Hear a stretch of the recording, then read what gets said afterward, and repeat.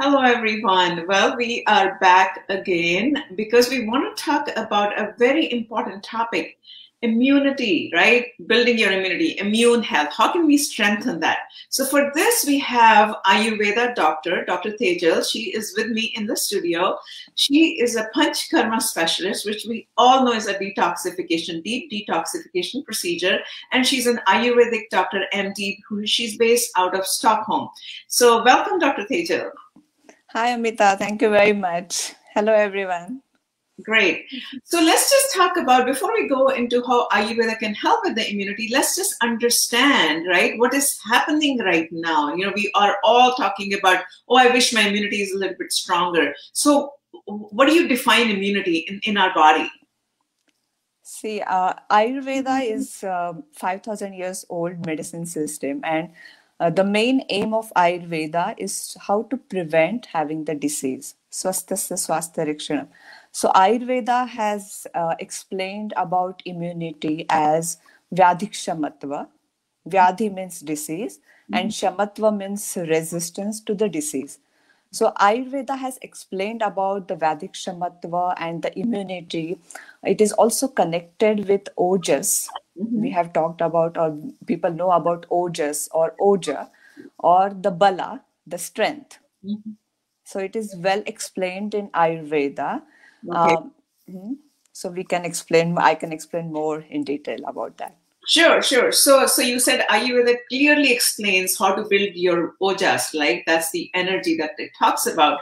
So what I'm trying to understand is we are talking about people with low immunity are more prone to getting COVID-19, or the mortality rate is high. You know, so how does the immunity gets compromised, right?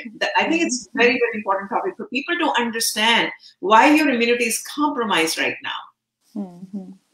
So diseases in immunity system or immune system is related to not only with the immunity, just a word or ojas, it is also connected with our digestive fire.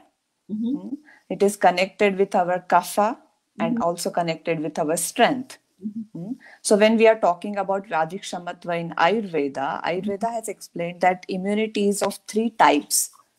So first is called sahaja, that means you are born with that immunity, which is a genetic, you get it from your parents. The second one is kalaja, or which is seasonal or which is related to your age. So it's like you middle age, you have good strength and so on and so forth. And seasonal is also in the winter time, you have good strength, good immunity. And as we approach to spring and the summer, the immunity decreases. And the third one is yuktija. That means you can make an intelligent decision about diet, lifestyle, right food, and you can build your immunity. So that is how Ayurveda has explained. So when you get any immune disorder, it is always connected with your digestive system. It is connected with your ojas. Ojas is the end result of your digestion. If your digestion is good, if your digestive fire is good, you will be able to digest the food or digest your whatever stress, your thoughts. So digestion is not only the food, but also the other things, the psychological factor. So when you're digesting correctly, you will create ojas. Or when you're not digesting properly, you will create ama or toxins in the body. And that will create the diseases. So when we are talking about the immunity, especially right now when we are facing this COVID-19, we have to also consider our digestive fire, gut health, how we can improve our digestion. And digestion is all related, right? We all know that gut and brain connection is there, which has been proven by research so much times, right? Yes, that is true. And it is also connected with our mental health. Yes. We know that serotonin is 95% is secreted in our gut. So it is also connected with our mental health. So now we are so disturbed, right? Especially what is happening in India. And how do we bring calm to ourselves, our mental health and digestive health that you're talking about, so that in turn we can start at least on a path to improving our immunity, right? So let's just talk through that now. Yes. So in Ayurveda, it is explained that there are few things which what we call as a dinacharya, Mm-hmm. daily routines, Mm-hmm. then rutucharya, which are the seasonal routines, Mm-hmm. and then achar rasayana, which Mm-hmm. is the lifestyle. Okay. So the few things, if you try to understand and change these few things in your day-to-day life, you Mm-hmm. will be able to find that balance. Mm-hmm. So starting just from waking up early Mm-hmm. at the same time every day. Mm-hmm.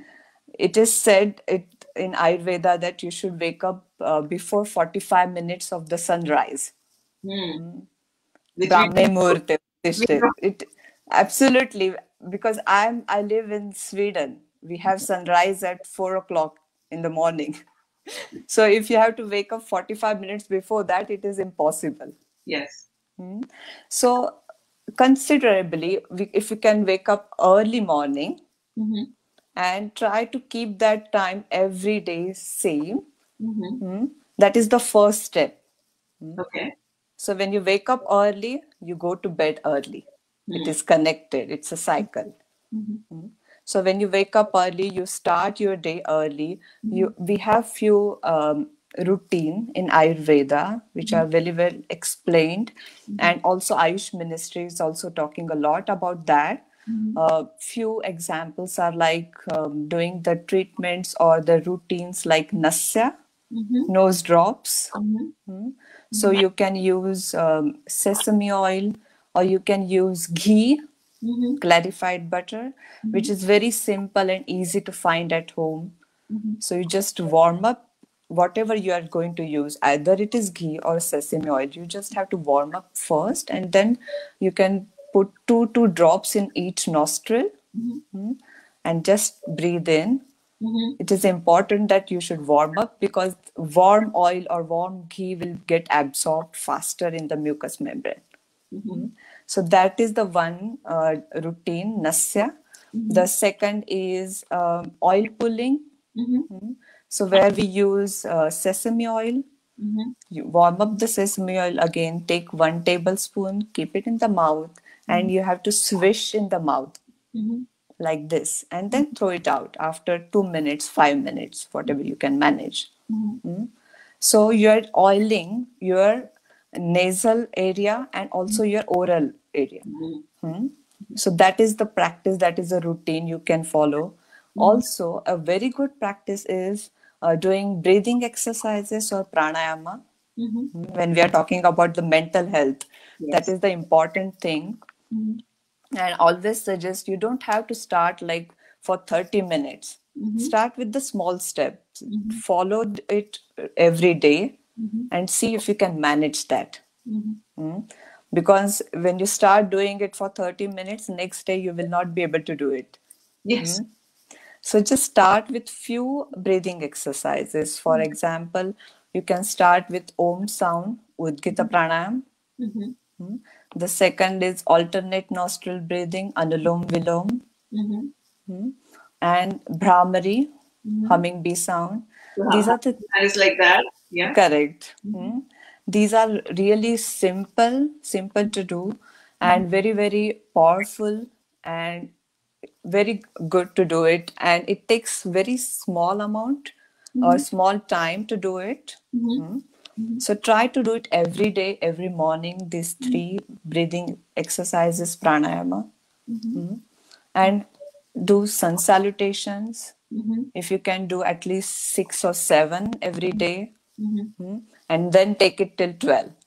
You don't have to start immediately with 12 sun salutations. So this is the morning routine This that is the morning routine. all of us should follow that when we wake up in the morning, right? Yes, correct. It's very simple, easy to do.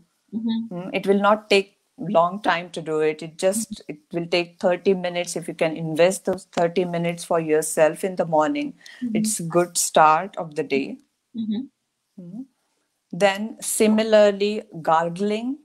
is also very important, because when we are talking about the COVID-19, it is respiratory system. So gargling is also very, very good practice, where we can use salt and little bit of turmeric powder in warm water, and then you can just gargle. This is also a very good practice to follow. So these are the morning routine. Okay. And then if you can eat your breakfast at regular time, again, important is to understand if you're hungry. Yes. When you're hungry, you should eat your breakfast and follow the sun cycle. So eat your heavy meal at lunchtime and home cooked meal, warm food. These are the simple methods. Don't go for salads or cold food or cold drinks. Yeah. Because what Ayurveda says that kapha is the main dosha which will get increased and which will cause the problem in especially during the COVID-19. So kapha dosha we have to balance, we have to make it in the check. We should not imbalance it. We should not increase the kapha dosha. Okay. And then what else? Okay, now we're at lunchtime. After that, what do we do after that? After that, it is also important that to follow and do some exercise. So we started with the sun salutations in the morning. If you can practice yoga or any type of exercise in the morning, that is the best thing. But if you cannot manage that, then you can do that also in the evening time. Between 4-5, you can do your exercise.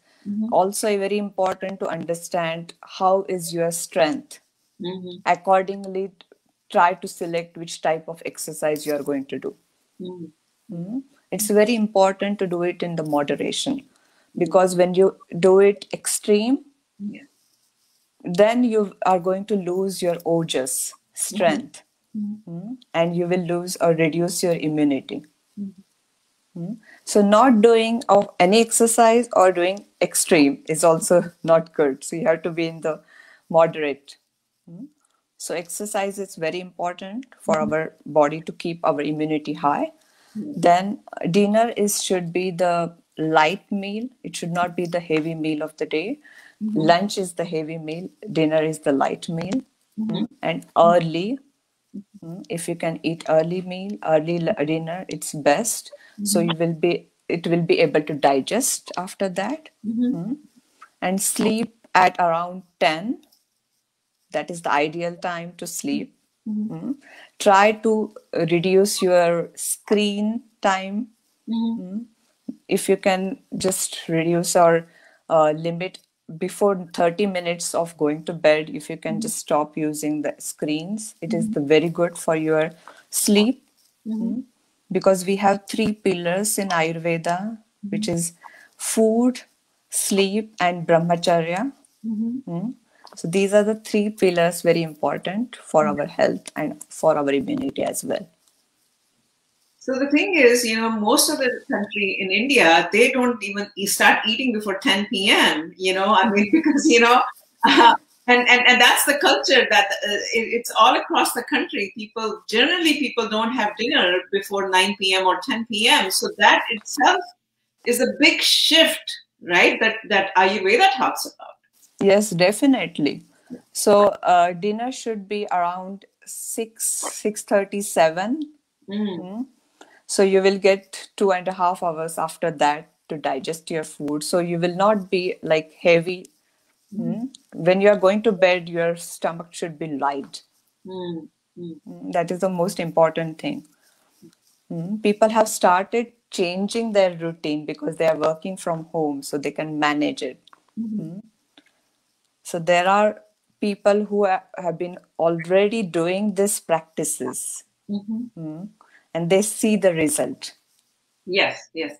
So Ayurveda also talks about Ayurvedic tea, right? So let's just talk a little bit about herbs, different herbs that can help with the strengthening of our immune health. So definitely. So we have herbs which are very, very useful to improve our immunity. So there are 4 types of herbs which we can use. One which is help to improve the digestive health. Second type of herbs which will give the nutritional value. The third one which will open the channels. For example, Triphala. Which will open the channels, which is also very important right now. Yes. When you have blocked channels, there is no communication. The communication should be frictionless between all the systems. Okay, so the 3 types, and the 4th one which will improve your ojas. So these are 4 types of herbs which we can use. I can suggest few herbs which is like, first one is guduchi or amrita, or giloya.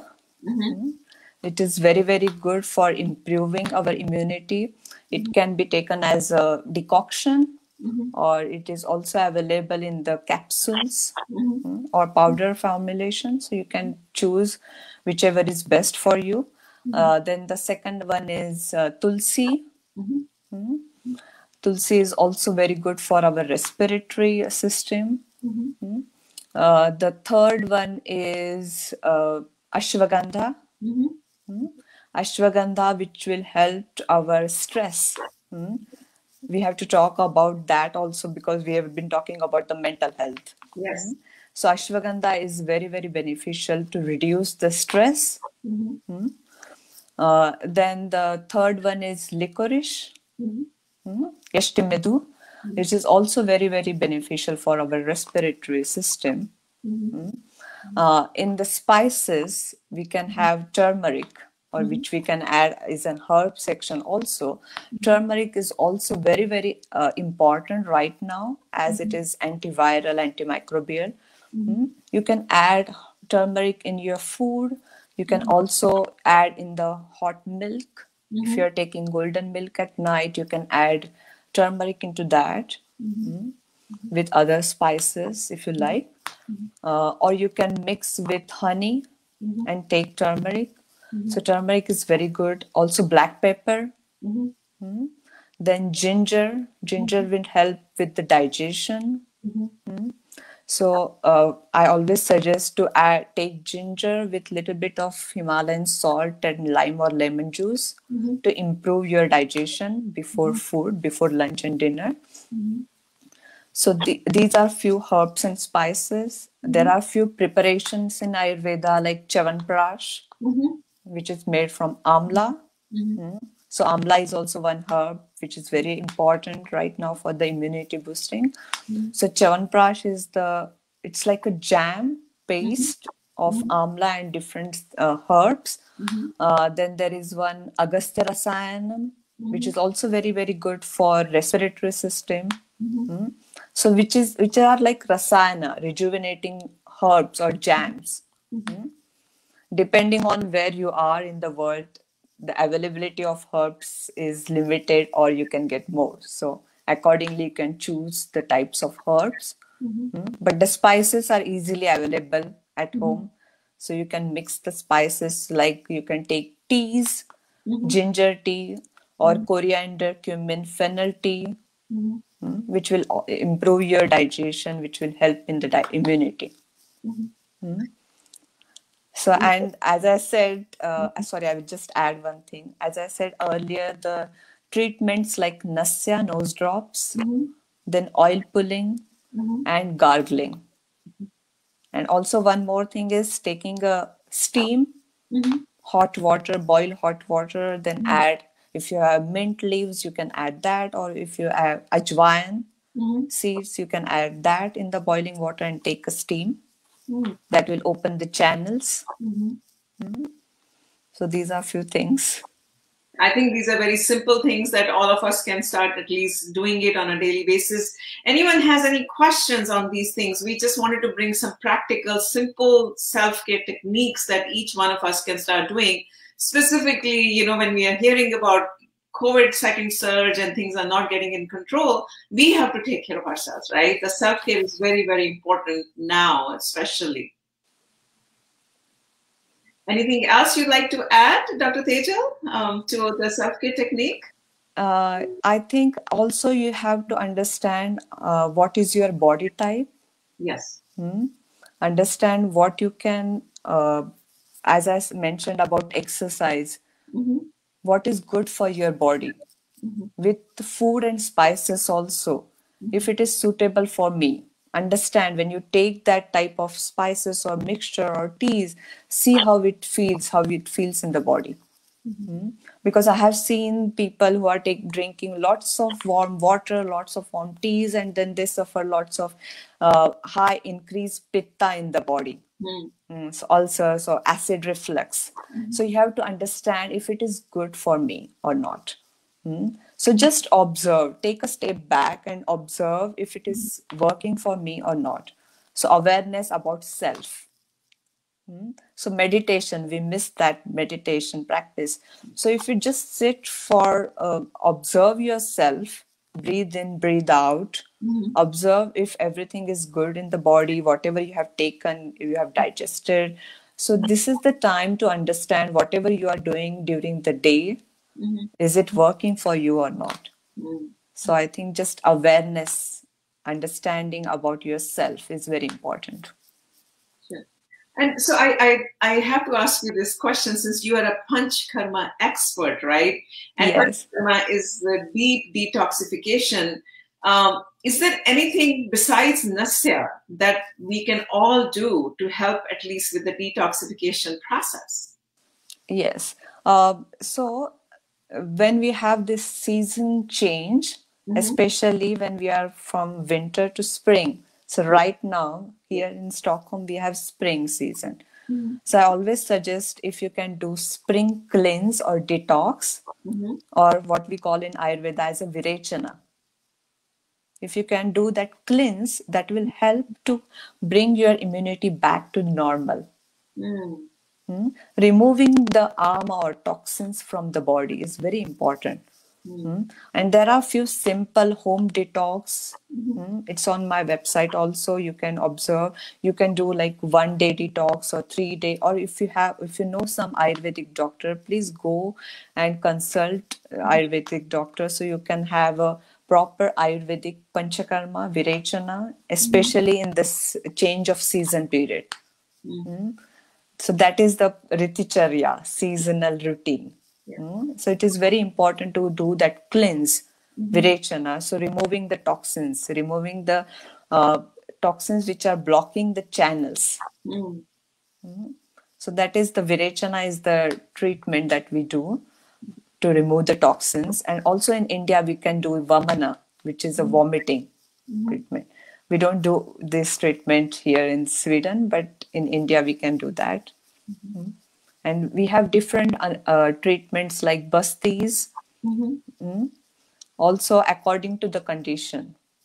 If it is a vata increased, if you have arthritis and other problem, then we suggest basti treatments, enemas. Okay, well, anything else before we wrap up? Any questions anyone has? I see people watching. If you have any questions, clarifications, feedback, we can take a live question right now if you want to. If not, you're welcome to comment as well after the live is over. But we can take a question if you wanted to ask a question right now. Anything else that you'd like to add, Dr. Tejal, before we wrap up today? I think just start with the small things. Yes. Start with small practices. And if you can make a journal, just note down whatever you have changed and how you feel after that change. And just follow it for 1 week, and next week try to add one more practice into that. Don't start everything at once. It is overwhelming for our body when we start everything at once. So start few things, just observe and follow it every day. Next week, try to add few other things. And also very important about food is try not to have kapha increasing food like milk, cheese, ice creams, or heavy food, red meat. which is heavy to digest food.